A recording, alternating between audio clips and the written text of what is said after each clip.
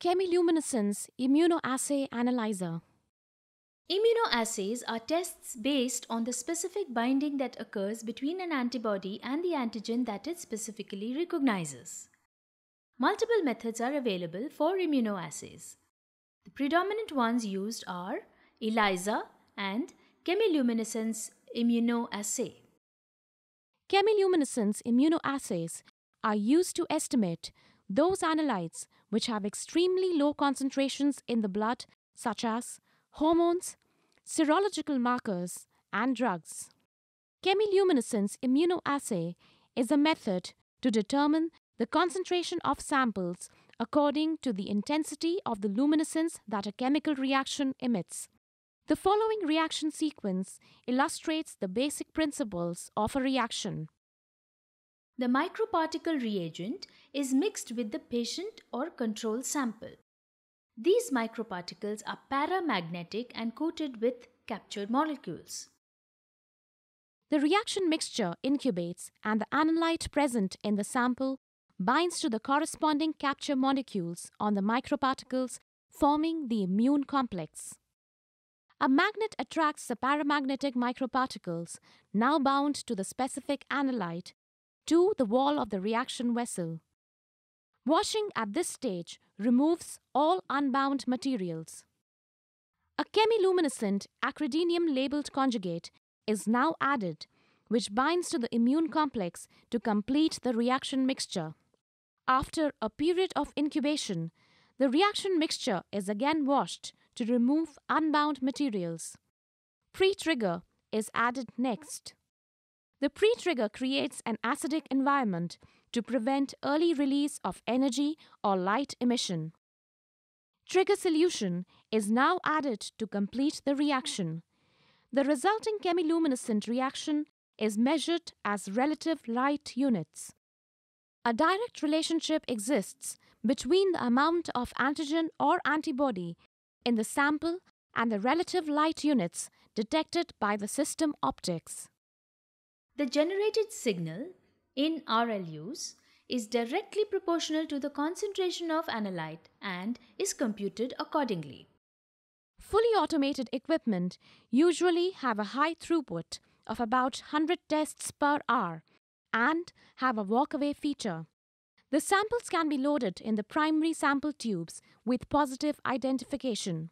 These types of analyzers are computer-controlled and can easily be connected to the lab information system for increased data management capabilities. The system is capable of detecting various analytes such as viral hepatitis markers, thyroid gland function markers, cardiac function markers such as troponin T, metabolites such as vitamin B12. We will illustrate thyroid stimulating hormone as an example of an analyte. Components. Most chemiluminescent immunoassay machines have the following main components. Processing center. The processing center is the main activity area of the processing module.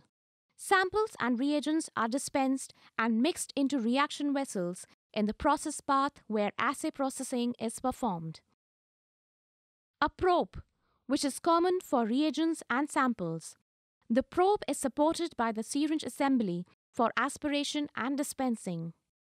The washing unit, which is supported by a washing pump. Processing center is a covered circular track that provides incubation temperatures, liquid aspiration, and wash points as necessary for the assay protocol. Disposable reaction vessels. Reaction vessels are different in different analytical systems. Some systems have pre-coated reaction vessels with either antigens or antibodies coated on the reaction vessel. If an antigen is to be detected in a sample, then the corresponding antibody will be coated and vice versa.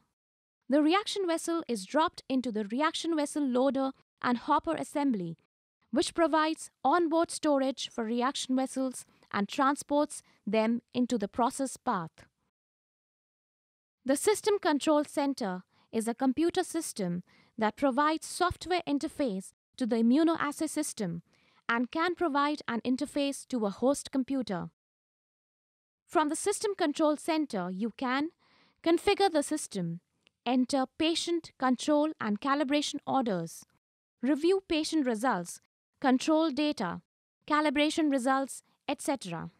The Supply and Waste Center is the onboard storage area for bulk solutions and waste. Wash Buffer Storage Area provides onboard storage of wash buffer. The Waste Storage Area provides a storage area for the solid waste container that holds used reaction vessels and the liquid waste container.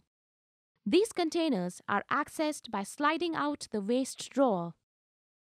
The Sample Handler is a transport system used for loading calibrators, controls, and patient samples and presenting them to the processing module. Reagents. The basic reagents are microparticle solutions, conjugate solutions, diluent, pre-trigger, and trigger solutions. Sample requirements. Samples can be processed on the system in primary sample tubes, aliquot tubes, or reaction cups. Adequate sample volume is important to get reliable assay results. Sample cup volume is the combination of sample cup dead volume and sample volume of the ordered assays, which is usually specified by the reagent manufacturer on the package insert or reagent application sheet. For this machine, the sample cup dead volume is 50 microliters. Primary tube volumes. When using primary tubes, determine if your equipment has a cap piercing mechanism. If not, then remove any tube closures and verify from the user manual the column of sample that should be available above the clot, gel separator, or plasma or red cell interface. For this machine, the column of sample above the clot should be 8 mm. Aliquot tube volumes. When using aliquot tubes, remove any tube closures and verify adequate sample is present in the tube. Use the sample gauge label on the sample carrier to verify at least 8 mm of sample is present in the tube. Requirements for handling specimens. Follow all usual precautions for collecting blood by venipuncture to avoid specimen hemolysis. See the reagent package insert for detailed assay-specific information about specimen collection, preparation, and storage. Consider all clinical specimens, reagents, controls, and calibrators that contain human source materials as potentially infectious. Reagent loading. The TSH reagent kit includes the microparticle reagent, the conjugate, and the assay diluent. Place reagent bottles on the matching colored sections of the reagent carrier and load them into the machine. The carrier transport picks up the carrier and moves it past the barcode reader. The barcode reader identifies the reagent kit and the carrier transport loads the carrier on the reagent carousel. Sample loading. Before loading test samples, verify the calibration status of the analyte to be tested. Also, run quality controls. Do not use calibrators or controls if the expiration date is exceeded. Determine the minimum sample volume required in the sample cup or tube as described earlier. In a laboratory where the equipment is not connected to the lab information system, sample identification details have to be entered manually in the system. Print the order list report to ensure that you load the samples in the correct carrier position. Important: you are responsible for loading the correct sample in the correct position. Place the sample in the sample carrier. When loading sample cups or tubes, ensure that you have pushed them completely down into the sample carriers and that they are not tilted. Avoid splashing outside of the sample cups or tubes. Load the carrier into a priority section or a routine section by pushing it in until the indicator illuminates. Ensure The number of samples loaded matches the number of samples in the order. Operation. The reaction vessel is picked by the picker arm and is dropped into the process path. The probe picks the defined amount of sample and dispenses it into the reaction vessel. The probe aspirates the microparticle solutions and dispenses into the reaction vessel. Sample and microparticle get thoroughly mixed with the help of vortexer and are incubated. The reaction vessels then go for washing. The probe is washed in between each step. Now, the probe aspirates the conjugate and dispenses into the washed reaction vessel. The solution is mixed by the vortexer, followed by incubation and another wash. Pre-trigger and trigger solution is added. This will trigger the emission of light, which is measured in relative light units with the help of optics. RLUs are converted into optical densities by the system and the reading is given for the analyte. Maintenance. The system software for this machine provides a user-friendly interface for performing and tracking your maintenance activities. The maintenance screen displays procedures that are scheduled to be performed. Once you initiate a procedure, step-by-step instructions walk you through its completion. Understand the biohazard symbols as depicted on the machine before you proceed with maintenance, as you may be exposed to potentially infectious material. Daily maintenance. Probe cleaning is done on command by the system. Vacuum line cleaning is done by the system on command. Weekly maintenance. Probe cleaning. Clean the probes and surrounding areas with distilled water. Use a sterile swab and dip it in distilled water. Gently clean the outside of the probes, taking care not to bend or break the probes. Wash cup cleaning. This is where the probe is washed and leaves debris. This needs to be cleaned manually. Remove the wash cup, clean with distilled water, and replace gently. Wash zone probe cleaning. This is done with 0.5% hypochlorite and a probe conditioning solution to remove the residual hypochlorite. Place both solutions on the reagent carrier and load it on the system. The cleaning process will commence automatically on giving the command. Monthly maintenance. Clean the air filter manually to remove dust buildup from the air filters. Since the filters must be reinstalled dry, it is recommended you rotate between two filters to improve efficiency. Calibration. Equipment calibration is to be done annually by the technical support team of the manufacturer, where probe, optical system verification, wash zone aspiration are calibrated as per the format provided by the manufacturer. If the analyzer is under warranty, this is the responsibility of the manufacturer. If the machine has contractual or annual maintenance contract, it is the responsibility of the agency depending on the terms and conditions. Check with your tech support for the calibration schedule and the components to be calibrated. Analyte calibration. This should be done when there is reagent lot change as per the calibration stability or as a part of corrective action in quality control failure.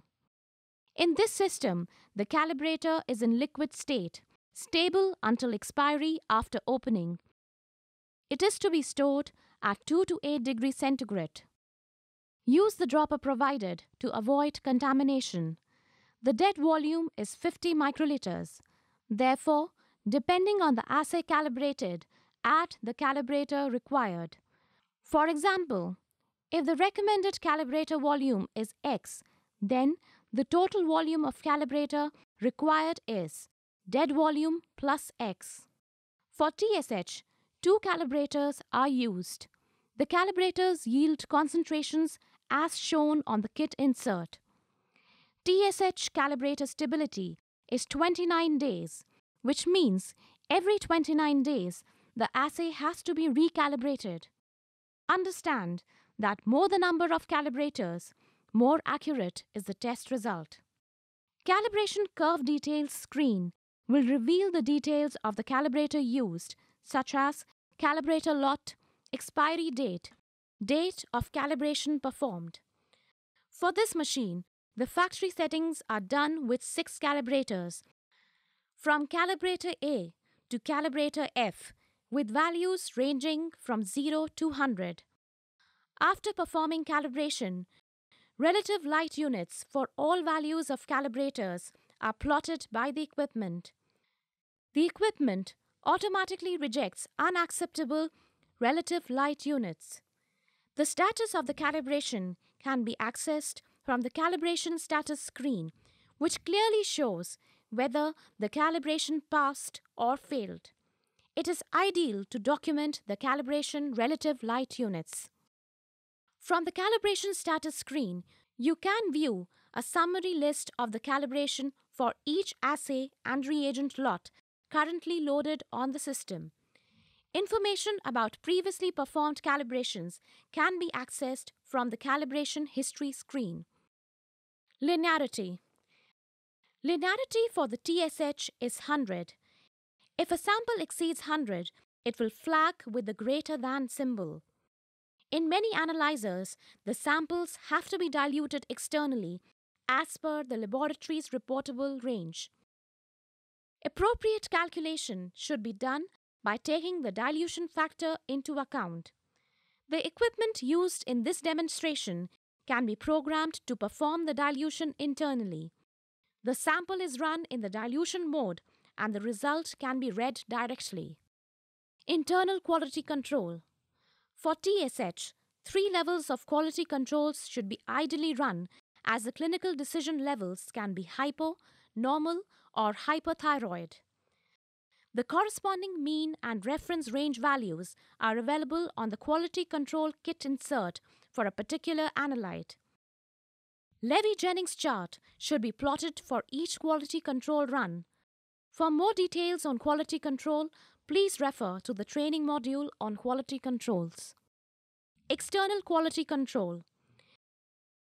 A laboratory should also enroll in a regular EQUAS program, waste disposal. Each facility should ensure that waste is disposed of in accordance with the local biomedical waste disposal regulations.